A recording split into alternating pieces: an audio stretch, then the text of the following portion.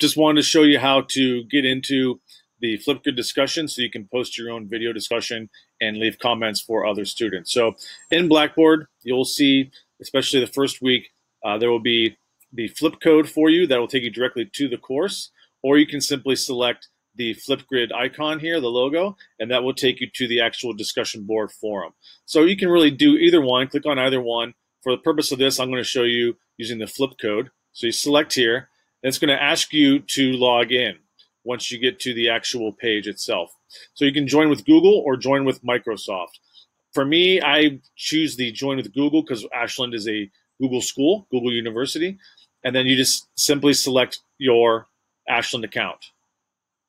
That will log you in, and now you'll be in the discussion forum itself. Notice this one took me to the course introduction discussion forum. When you come in, you can see record a response option here. You can also record a response here, and you can see all the other posts from people that are in your class. So it's pretty nice, pretty simple. You log in, and you can select other people's topics to listen to what they have to say. Hi, Kristen. I'm just responding to... And then to add a comment, you just simply select the add a comment option, and it will come up for you. And that will give you the option to do that. And then you'll see, for instance, we'll click on Jackie here. You'll see Hi, she has... My name is Jackie, and I live in Columbus. She has 3 different comments. Your comments will appear like that. As for your actual comment, as I said, your video, you just simply select record a response, or right here.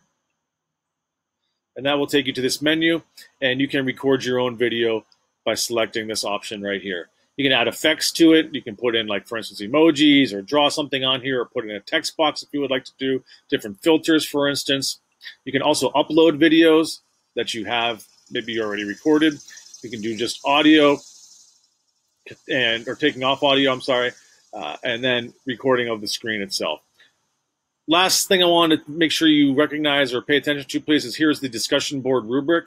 If you click on that, that will be accessible for you in all of the discussion boards. And that will just kind of go through here and show you what the expectations are as well for discussion boards. The big thing I'm looking for is make sure you spread your posts out during the course of the week. Don't just go in and do them all in one day at one time. Really try to spread it out over to at least 2, but preferably 3 days if you want to get the 4 points there.